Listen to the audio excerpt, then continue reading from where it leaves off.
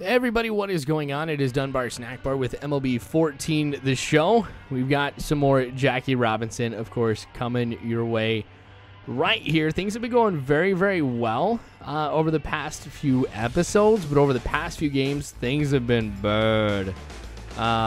Yeah, so I was hovering right at like 400. I think it might have even been like 405 at one point for my overall batting average, and now I'm sitting at 275. So the last series that I had, it was just awful all around. I'm hoping that I finally get a chance to be able to bounce back, because I know, like, in the games that I play, you know, that's always big for me because I don't want to simulate too many of these. I want to get as many training points as I can, but at the same time, I'm like, well, if I keep going through this slump, the only way I may be able to get out of it is by going ahead and kind of simulating some games. So it's kind of like a little bit of a trade-off. But, you know, of course, I want to make it to the majors and everything, and I'm not going to be able to do that unless I, you know, really focus on making sure I play pretty well. But I'm playing El Paso in this one. Again, the Albuquerque Isotopes is my team. So we'll see what we can take a look at doing in this game. Like I said, I just hope, you know, I kind of bounce back a little bit. So here we go with the first at-bat of the game. You can see I've been walked a few times, too, as my on-base percentage is sitting at 326, which I can tolerate this if this was the majors. But no, this is the minors. I know I can do better than this.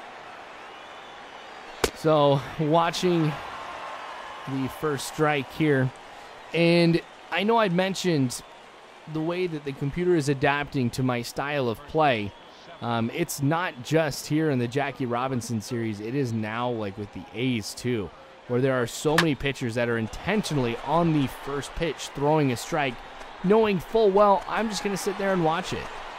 So I don't know, it's pretty dangerous for me, because if I go ahead and I start swinging at a lot of stuff at the beginning, well then, you know, pitch count for the computer is going to go ahead and drop, which means in the later innings, you know, they could still be in and they could still be rocking it. So, I don't know. I just don't want to swing at anything that's stupid. But when they throw these strikes, I mean, they're right over the heart of the plate. So, double play to start things off fielding-wise. And in this sit-down that I've had with this game, one thing that just really, really bothered me is there seems to be like a little glitch for me where I can't move. So, like, a double play is obviously, you know, what's coming my way, but I can't go ahead and move towards the bag, or even if somebody tries to steal, I can't move over. So, I don't know. I just hope it's not a problem in this game. All right, so second at bat for Jackie. Oh, hey, what do you know? It's a ball. So I think I still am going to go ahead and just hold true to what I'm doing right now until it gets to the point, like maybe a postseason or something like that, where I can really go ahead and attack the computer and everything.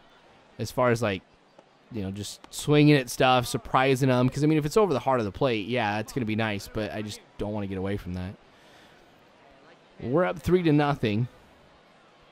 2-0 count for Jackie. Make that a 2-1 count here now. So I'll be watching to see what's coming my way. Now I'll be swinging at pitches too. Does have a little bit of a less than normal velocity, if that kind of makes sense. I think I used a double negative right there or something. Just didn't sound right. But yeah, slower than average velocity, so it means I did have to wait here a little bit. And he's going to get a talking to. I don't really understand why too much, but that's just a single for Jackie. Apparently, there have been a number of hits. I mean, that's probably what's contributing to the 3-0 lead that we have here in the top of the second. But here I go, breaking, and jeez. Of course, you got to swing at it here when I try and go ahead and steal. I was intentionally waiting for the second pitch. That way I could kind of measure what's going on at the beginning. That way if they try and go with a pitch out or something, like, you know, I'll be sitting there watching it, but no, he had to swing. My team, I swear. But I guess I really shouldn't be too angry about it, because, I mean, I'd rather we try and get the hits than not do anything at all. So, just means I didn't get the steal or anything. Top of 4 now, still 3-0. Another one that goes into center field. It looks just like the one that we had earlier. Now, the runner at second is going to go ahead and stay, not try to advance, which I was hoping he would do. That way I'd have a guaranteed base almost at second. But just taking a semi-big lead doesn't matter because he's going to strike out to be out number 3. I feel like I'm getting no help from my team whenever I'm on base, but again, there's nothing I can do. So back to fielding now. Game's tied up. Okay, good, I can move. So it's absolutely essential that I field pretty well right here. Okay, 6-4-3 double play. Got it with a little time to spare. So with the things that I've been focusing on lately for attributes has been fielding, just for the reason of it's pretty cheap and it does a lot for my overall rating. That overall rating is what's going to get me into the majors too. So a new pitcher here for Jackie, fouling that one back. See, there I go, kind of going at the beginning, but that's one I probably should have laid off of. That's okay. Another foul ball. One of the things that have been really an issue for Jackie in between last episode and this episode has really been the amount of foul balls that I've ended up hitting.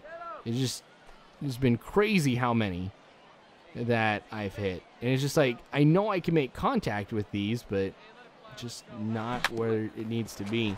So a weak ball hit on over to third, and the throw will be out at first. So, yeah, I've gotten a couple hits in this one, but in the grand scheme of things, it really hasn't meant that much at all. No runs have come home. They haven't even really been that big, of a hit. Just drop short in center. All right, another double play. No! I guess it wouldn't be a Road to the Show series if somebody on my team did not commit an error at like the worst possible time, because bases are loaded. It's 10-3 with 2 outs. And then that one's going to hit pretty high, so I'll have no problem getting underneath this and making the catch. There we go. Inning over, but damage has been done. There's no way with these last couple innings that we're going to go ahead and get 7 runs to go ahead and tie it up. Oh, well, though. All right, so bottom of 8. Runners on first and second. I'm going right to me, and jeez. Shortstop drops that one, but he's called out. So the manager here for El Paso comes out, and there's that mysterious dust being kicked up around the plate. Nobody's even standing there. It's the invisible man. That's what it has to be. But anyway, it's going to still be called that he's out. No change is going to be made there. And that's going to be it here for this one. So yes, I did get a couple hits. That's nice. It's going to help the batting average a little bit. But just overall, I need to see some more out of Jackie. So I'm hoping in the next episode I've got some good news and some good highlights to be able to show you guys. So thanks for watching. I sure do appreciate it. Of course, more of this to come later on. So make sure you guys subscribe if you haven't already. You can follow me on Facebook, Twitter, all that great jazz. But you guys are phenomenal people. You really are. Thanks again for watching, you guys. And as always, I hope you have a good one.